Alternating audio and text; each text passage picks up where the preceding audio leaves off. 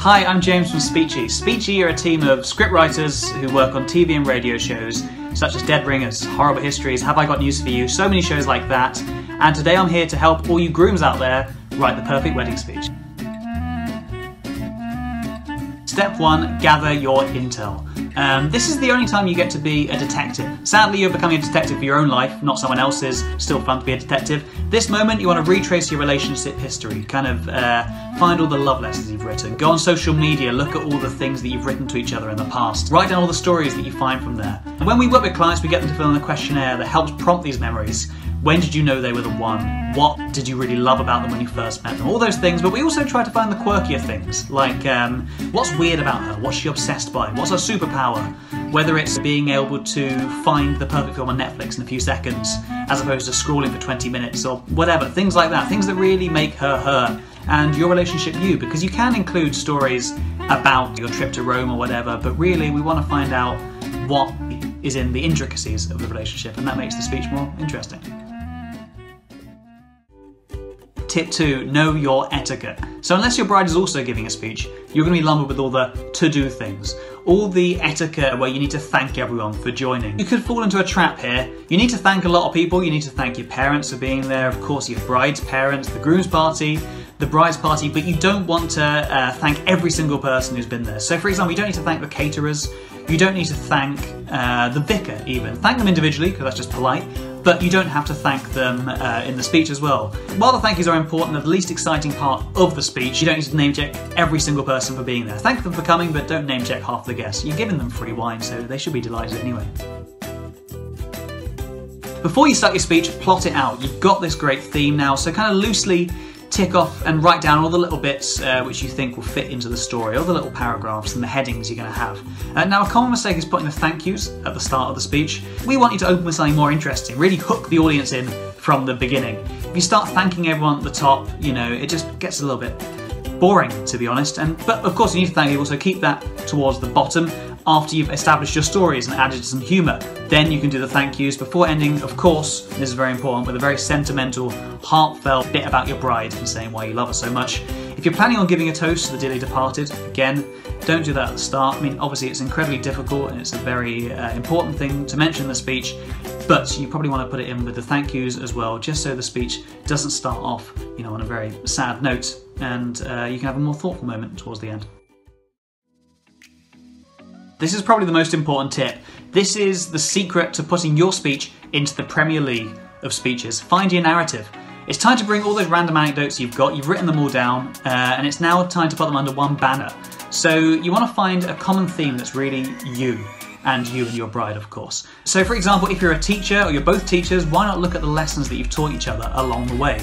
Or if your bride is really into romantic fiction, why not write the new Romeo and Juliet for her, but like a 5-minute version, as opposed to being set in Verona, you set it in Newquay, or something like that, if you met in Newquay. If you didn't, don't include Newquay.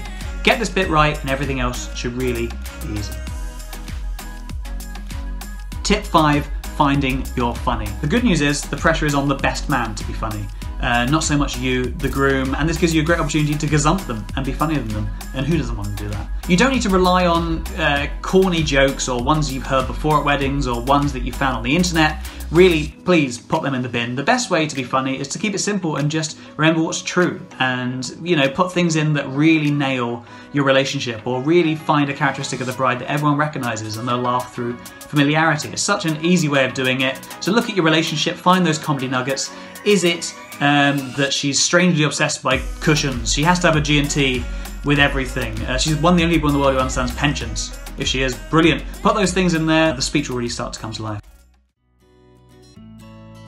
Okay, you've got the speech there. Now it's time to start cutting things away from the speech. First of all, cut the cliches. By cliches I mean things like soulmate, the one I love, the one, all those kind of things. It's good to have a few of them in there, but don't overdo it with them. Instead, prove, don't tell. So instead of saying I love you, say I love you because of X. I knew I loved you the day I would split my Nando's with you, or I knew I loved you the moment you slept in the same tent as me on the 3rd night at Glastonbury, even though it stank. And that was when I knew we were meant to be together. One cliche that is totally encouraged is saying your bride looks absolutely beautiful on the day. If you don't say that, you're in big trouble and the wedding could be over before it even begun. So be careful with that and include it. You're in the chopping mood now, let's get chopping some more. The good news is that first drafts are always bad. Don't worry about that. Read over it again, and it's probably going to be too long. Some bits won't work, but it's easy here. Be brutal with it. You don't want to hit anything more than 1,300 words or anything, because even with laughs and the odd heckle, which hopefully won't happen too much, you're still going to be hitting about 10 minutes. So make it punchy, cut out the waffle. If an anecdote's hard to explain, get rid of it. If you've got two anecdotes that kind of do the same job, just stick to the better one. Be brutal, and your guest will thank you for it. You've got your speech. You've cut everything down, it's great.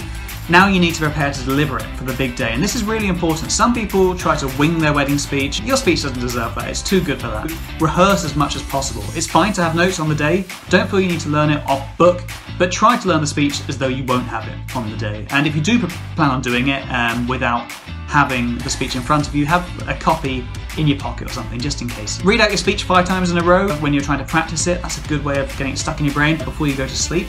And in the morning it should be there in your brain a little bit better. Apparently that works, it's science. Write it out by hand to help make it stick in your brain, and read it to your family and friends if you like. Not all of them, because you want it to be a surprise and you'll be laughing by the day. It's the big day. You've written the speech, you've edited it, rehearsed it, you've done all the hard work. Now you've got to go up and read the speech in front of your family and friends.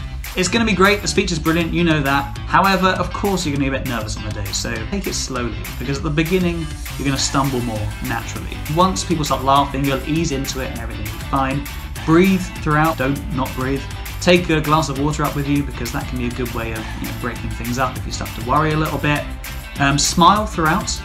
Don't read it off your phone, don't do that, and write it down or have it on a piece of paper. And don't just stare at it the whole way through. Look at the audience, communicate with them, and finally enjoy it. It's a great speech, you're going to do a great job. Everyone there is supporting you and loving you. If you're looking for any extra hand-holding along the way throughout any of this, just check out the Speechy site and we can help you. Okay, I've been James, hope you enjoyed this and they were helpful. Thanks.